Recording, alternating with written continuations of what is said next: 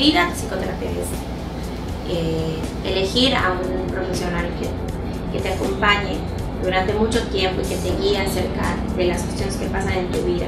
Es una decisión muy importante porque al final la persona a la que eliges o con la que eliges ir es una persona que va a estar junto a ti durante mucho tiempo, que va a conocer cosas muy íntimas tuyas y que además va a guiarte de alguna forma para que puedas alcanzar tus objetivos y que vayas creciendo y desarrollándote a nivel personal. Cuando elegimos un terapeuta, por lo general necesitamos considerar varios aspectos que permitan que nos adhiramos a los tratamientos terapéuticos. Cuando tomamos muy bien la decisión, los procesos de psicoterapia resultan ser muy exitosos.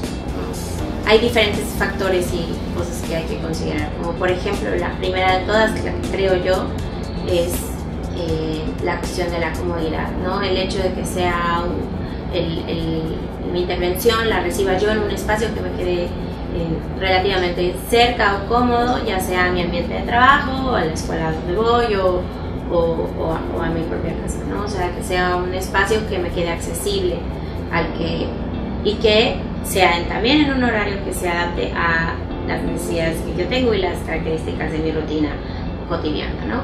A veces no se puede y hay que hacer ciertos sacrificios, pero la idea es que se hagan los menores, ¿no? También, de otra forma, hay que considerar el costo de las sesiones. El costo de las sesiones varía de terapeuta a terapeuta y de espacio a espacio, entonces también poder elegir una terapia que me quede cómoda en cuanto a la parte económica y que me permita también poder continuarla y no suspenderla por motivos económicos. De igual forma hay que considerar las características de un terapeuta. Hay diferentes tipos de terapeutas, hay terapeutas un poco más directos, hay terapeutas que son más indirectos, que dan sugerencias. Igual hay diferentes tipos de enfoques terapéuticos. Cada enfoque maneja diferentes formas del mismo proceso de intervención.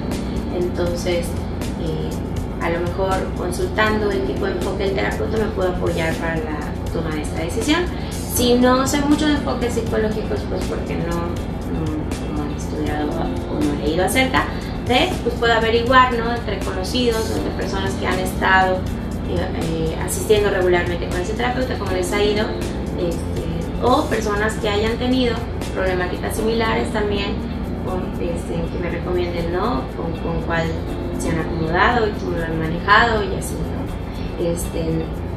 Desde la primera llamada o desde los mismos perfiles en plataformas que están en línea, yo puedo saber las características del terapeuta en general, así como nosotros los terapeutas, cuando nos llaman los pacientes por primera vez, sabemos qué esperar un poco de la persona y de lo que gusta. También ustedes pueden más o menos tener una idea de cómo somos nosotros y qué hacemos con cómo hablamos, la forma en la que recibimos la primera llamada y la información que les brindamos desde el principio. Y por último, antes de iniciar un proceso de intervención es muy importante tener muy en claro el motivo por el cual estoy yendo. Esto con el fin de poder tomar una buena decisión, ¿no? Hay terapeutas que no trabajan con cierto tipo de problemáticas. Si yo desde el inicio soy muy claro de cuál es la problemática que quiero abordar, el terapeuta puede decidir si él es el profesional adecuado para trabajar conmigo o si mejor debo de trabajar con alguien más, ¿no? Los mismos terapeutas de repente canalizan a las personas, a otros profesionales que sean especialistas en el área, y hay que confiar cuando el terapeuta lo está canalizando y está decidiendo que a lo mejor su intervención no es la adecuada. Muchas veces no se arrancan los procesos de intervención porque se teme que el terapeuta pueda llegar a juzgarme o que le voy a contar cosas que duelen y que no voy a querer volver a abrir, ¿no?